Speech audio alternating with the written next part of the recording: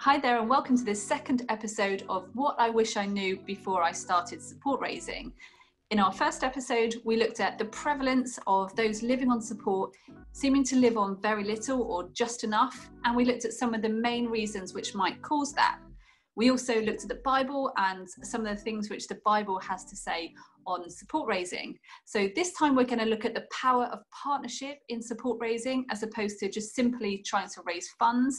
And also we're going to tackle the area of asking, which so many people seem to fear or to find uncomfortable or difficult. So what does partnership look like, or what does it really mean?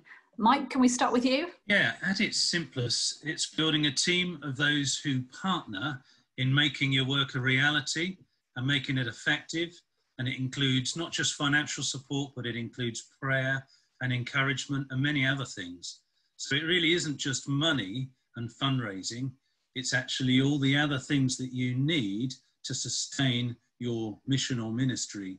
We often think that mission and ministry are both individual exercises, certainly when we start, but actually we can't do it alone. We do need other people. And so this is what the team is. These are what these partners are. They each provide a bit of a function for us so that the things that we can't do, they can help us with. Yes, I was thinking people don't go to war alone, they go as part of an army. So if someone thinks, well, I'm just going to go and fight on my own, they'll pretty quickly get picked off by the enemy. And this is kind of similar. If people go on their own thinking, I can do this alone, I don't need others, then they probably won't last very long. And also thinking of the army, there are so many different roles and they all need each other. They can't all just do the same role or it wouldn't work. Yeah, it makes me think of the Lord of the Rings. We've got Frodo, who's got this mission, really serious mission. It's quite a heavy burden to him. And he doesn't want to go on that journey alone. So he gathers some people around him. But it's not just anybody. These are carefully chosen people with particular skills and qualities just to help him carry that burden of his mission. And it's important to remember too that partnership is a two-way street. It's not just people investing in us and giving to us, but we want to partner with them too. We want to pray for them. We want to be aware of what's happening in their lives. So that's really key as well. When I started out on support raising for the mission that God called me to do, and I realised that I'd need other people, I kind of thought that that was an extra thing that I wasn't quite prepared for. But after 30 years now, I realised that having a team of people, having all these partners, has just been such a blessing along the way, particularly in the hard times.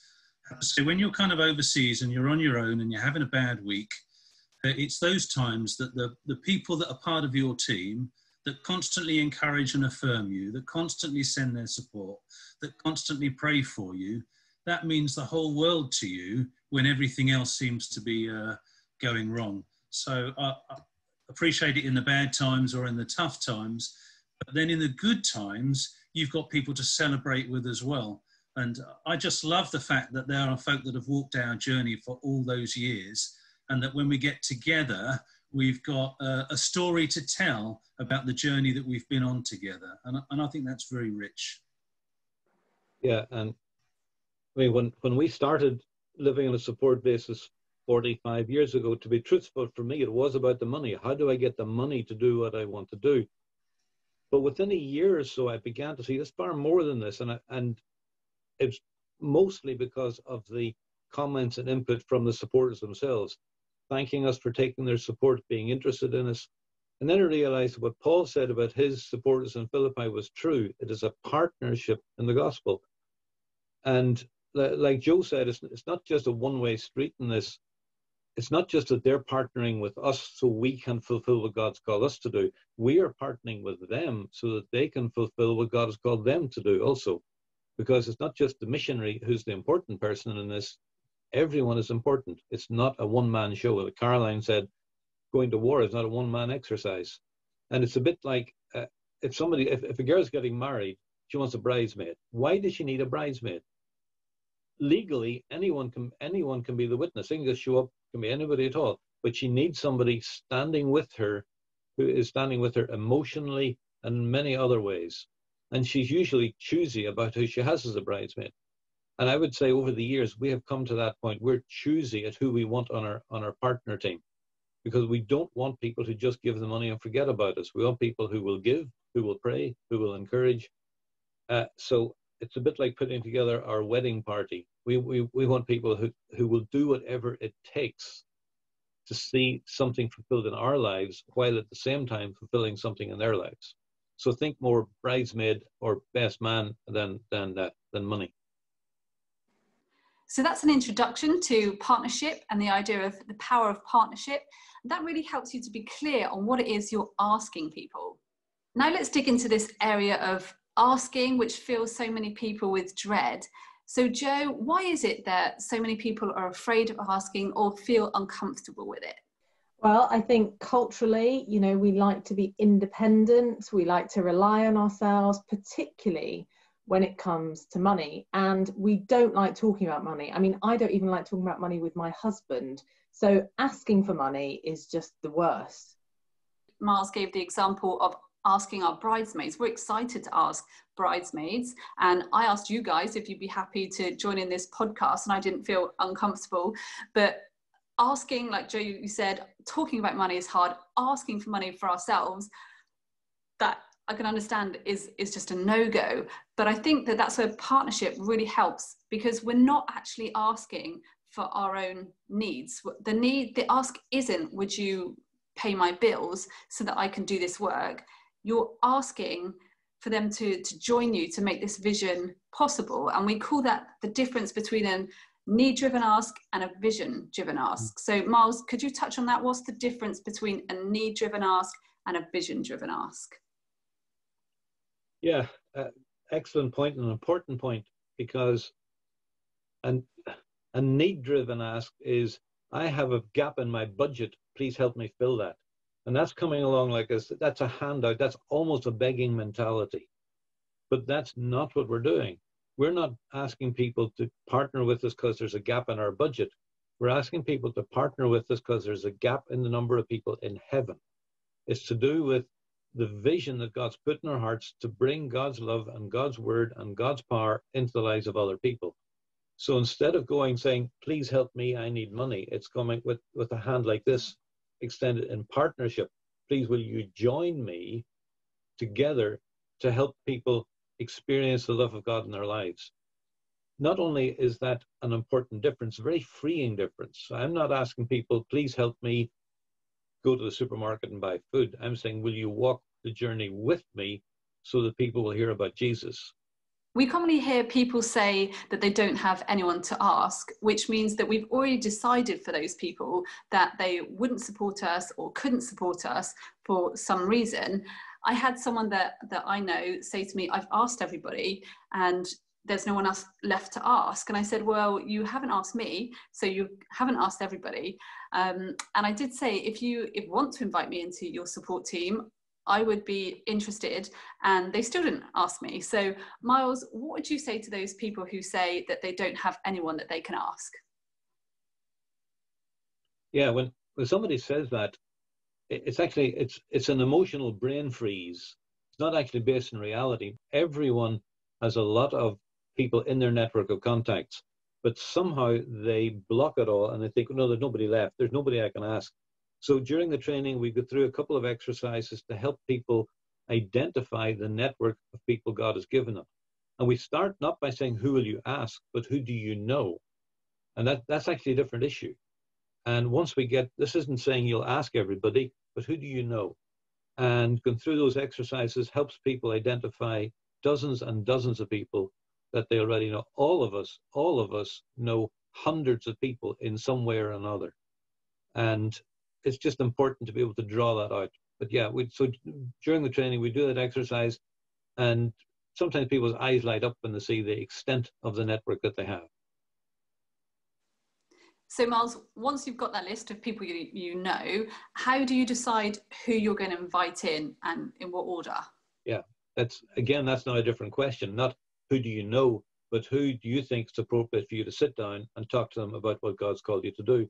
And again, we go through another exercise to help identify where each person is at in their ability to make an informed decision.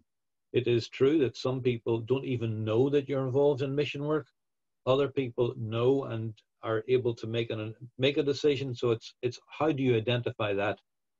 And then trying to work out, of all these people, who do I want standing beside me? One of the questions I often ask is, if God said you could only have one supporter standing with you, if you're only allowed one, who do you want?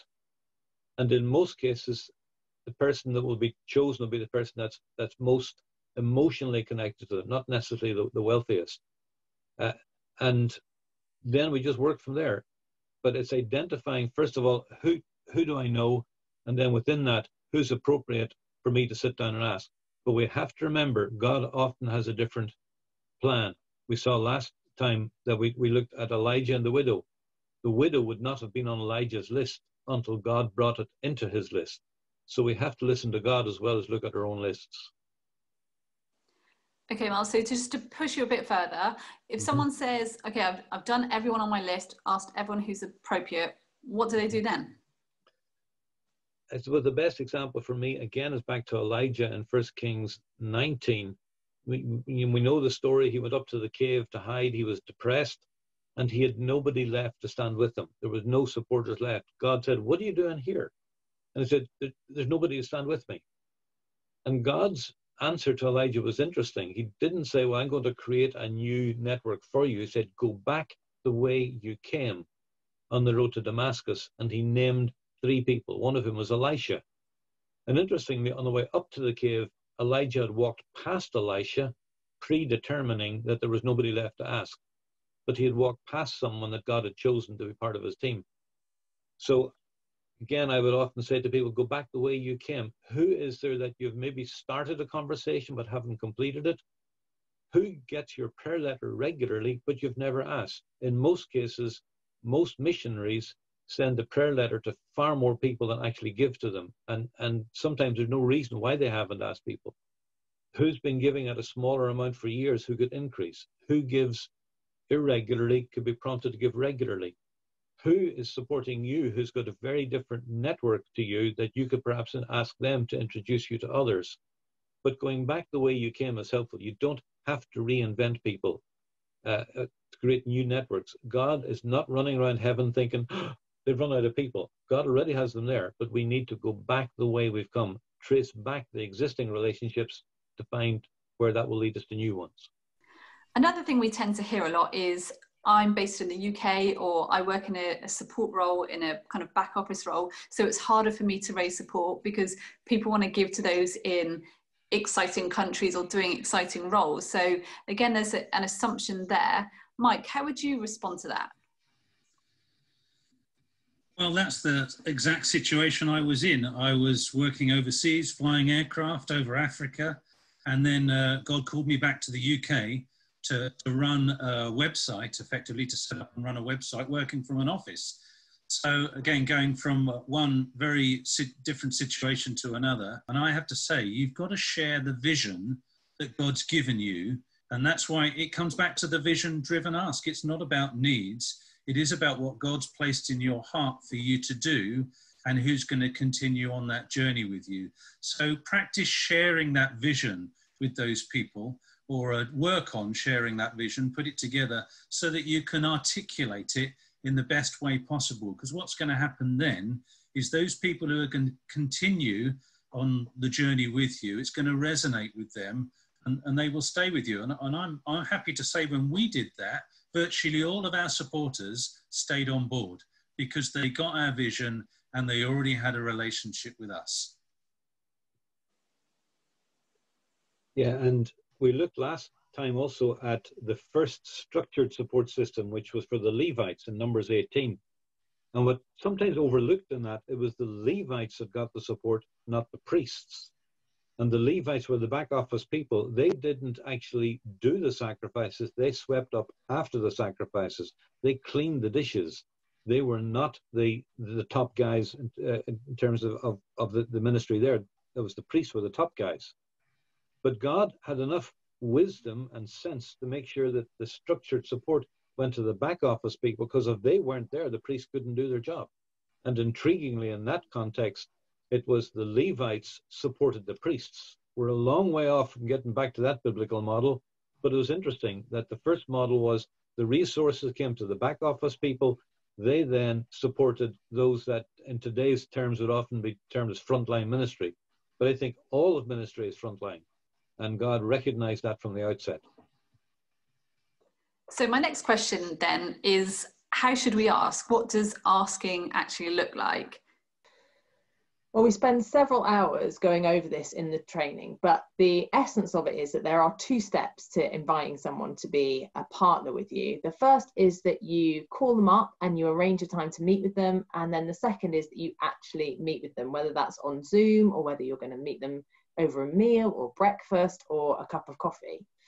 When you call them, it's important to be really clear what it is that you want to talk to them about. So although we've spent a lot of time saying that partnership is not all about finances, it's important that that part isn't a surprise to people when you meet up with them. So do mention that you want to talk about that in the phone call. And then when you meet up with them, you really want to cover the need that your work addresses, what you feel your particular role is in addressing that need. Also what their role is in a partner, that you're going to be looking for prayer, you're going to be looking for encouragement, and that you're also looking for financial support for the work that you're doing. And then also thinking just about why you're asking them. What is special about them that makes you want them to be partnering with you in this work? And then you have to actually ask them. Thanks, Joe. You make it sound really easy, which is great. It may feel a little bit intimidating having these conversations. That's why we spend a lot of time in the training, giving you plenty of time to think through your vision, how you want to share it, what you want to say, and to also practice asking people, to practice getting the word finance out, and to think of maybe phrases that will help you in that conversation. So it will really equip you to enjoy inviting people into your team and to join you in what God is doing. I really enjoy these, what we call coffee cup conversations. They're great conversations where you get to share what God is up to, and you see people really respond and be really excited about joining in and about the opportunity they have. So we hope that you will join us on that training and that you will find the same thing, and it will really lighten your load in ministry. So today we've looked at the concept of partnership, and we've touched on the area of asking. In the next episode, we're going to look at areas around finance. For example, how much should I raise? And we'll leave you with the importance of training and coaching in your support raising journey.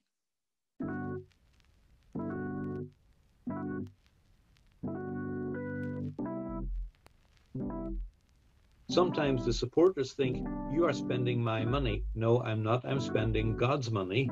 Sometimes we feel like planning and saving for the future is not compatible with trusting God to provide for us. I heard from somebody just this week who's 79 and she's still working because she hadn't really planned adequately for retirement.